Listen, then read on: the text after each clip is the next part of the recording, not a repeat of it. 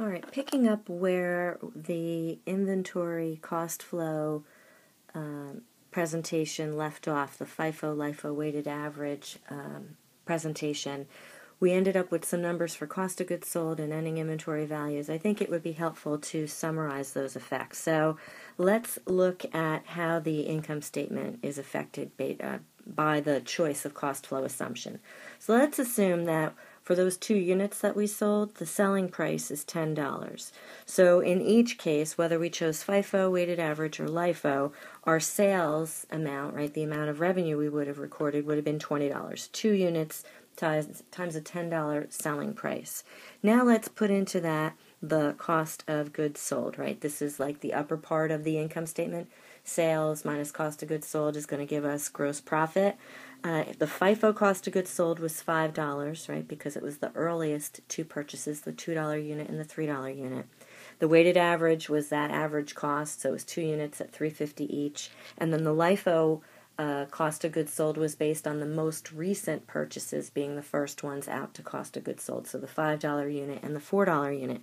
So we end up with different amounts of expense under the same scenario, right? We sold 2 units, but we're recording completely different levels of expense just based on the accounting methodology that we've chosen.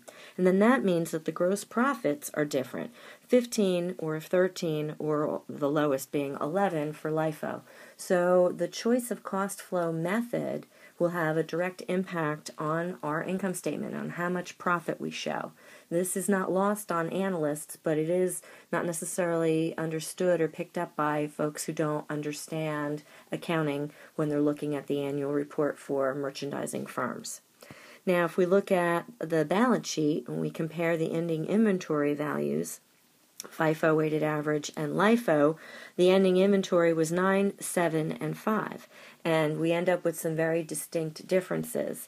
The ending inventory under FIFO ends up being the most recent cost. So it's the highest, and it more closely resembles the replacement cost for inventory.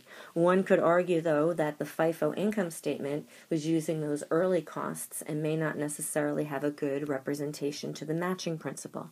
LIFO, on the other hand, is showing older or outdated values for their balance sheet, the very low $5 asset value, but used the more recent expenditures to record the cost of goods sold, so the income statement is a little more reflective of current values.